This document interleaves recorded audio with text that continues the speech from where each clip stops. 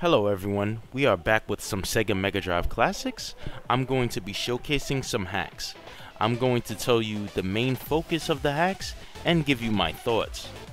I'll also report any of the bugs that I found while playing these hacks if I found any. So, with these hacks, I don't know exactly who the authors are since credits are often not given in the Steam Workshop. It's usually just the name of the person who uploaded the file. Sometimes they put credits in the description though. So the first game up is called Sonic Project Tru Finish. This one is actually made by Shills. The same person who made the hack actually uploaded it to Steam Workshop as well. So this is going to change Green Hill Zones Act 1 and 2. The first act is done. However, the second act isn't finished, but you could still complete it. So let me start off by saying I hate bottomless pits, especially when they are so common in the first zone of a game.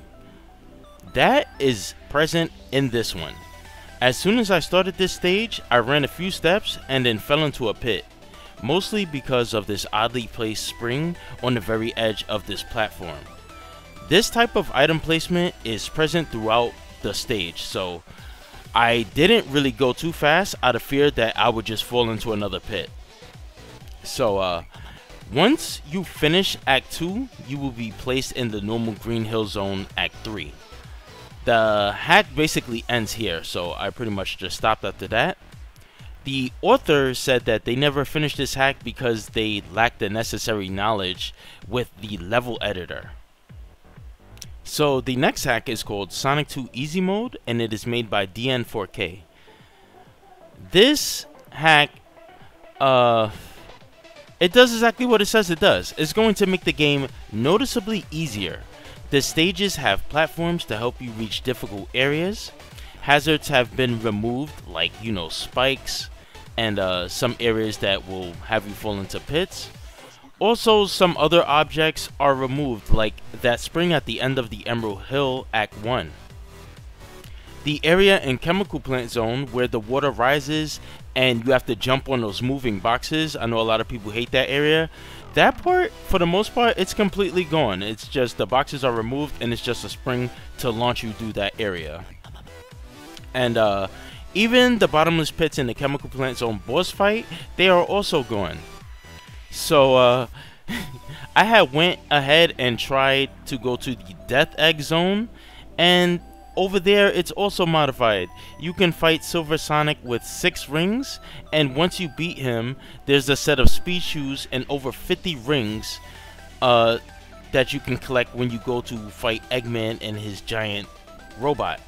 So pretty much you could just go Super Sonic and fight him from there. So overall, I think that this is a good hack. It's something for people who may have interest in the game, but just find it too difficult to complete. Next is Air Dash in Sonic 3, which initially sounds good. Air Dash and 2D Sonic hacks usually result in high speed and lots of fun, but in this hack, not so much. Sonic can do his Air Dash as stated in the game's title, but it comes with some limitations. The first problem is this hack makes the Insta Shield almost useless since Sonic's Air Dash covers all 3 of the buttons. It's basically a trade-off.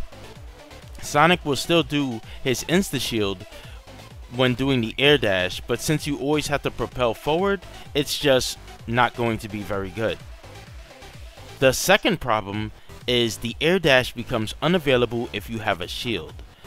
So as for how the Air Dash performs, it's almost the same as when you use the Fire Shield ability, although it feels a bit slower. Honestly, I didn't really enjoy this one. I feel the Insta Shield is just too good to give up, and the Air Dash isn't as powerful as it is in other hacks.